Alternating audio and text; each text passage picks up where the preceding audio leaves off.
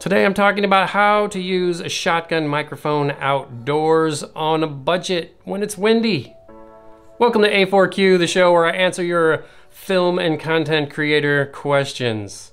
Today's question is how to use this, and they were specifically how to use the Technica AT875r outdoors, because it does have a little bit of an issue that other mics don't. So let's take a look at that. Most people aren't going to spend like more than their mic on a big blimp like this. So what do? You want to use a little, one of these slip-on windshields. And a normal shotgun microphone, you put it in there and you still have plenty to plenty of the barrel of the mic to use with your shock mount.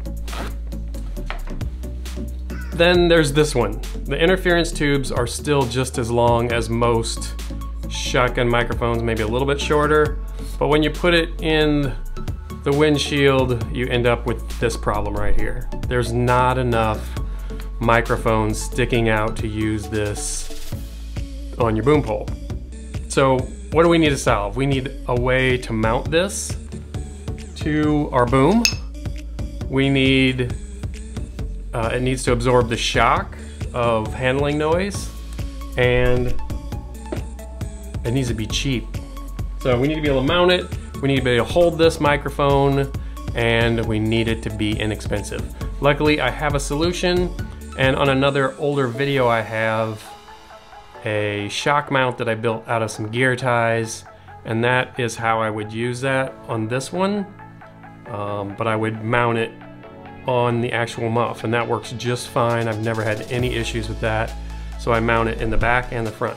But I have a new way of doing the shock mount that's way better than I was using 3 years ago, or 3 or 4 years ago when I posted that video. I'm gonna make a new video, and I'll put a link somewhere around here as to how to build the new version of that shock mount.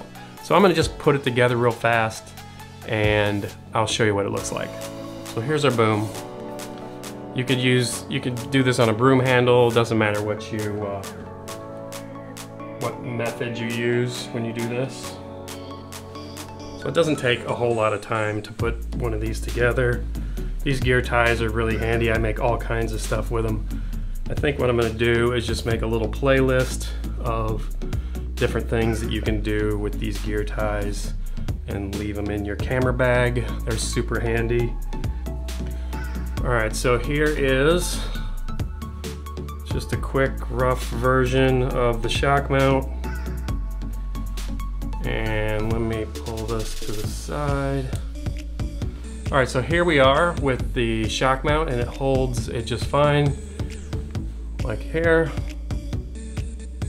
And it gives it a little bit of vibration. This actually works really well to absorb the shock of handling, a lot better than most of the store-bought ones.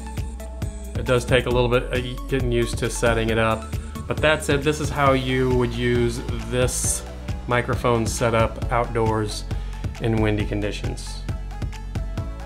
Leave your film and content creator questions in the comments below. I'm always looking for interesting questions to answer here on A4Q. Love y'all. See you next time.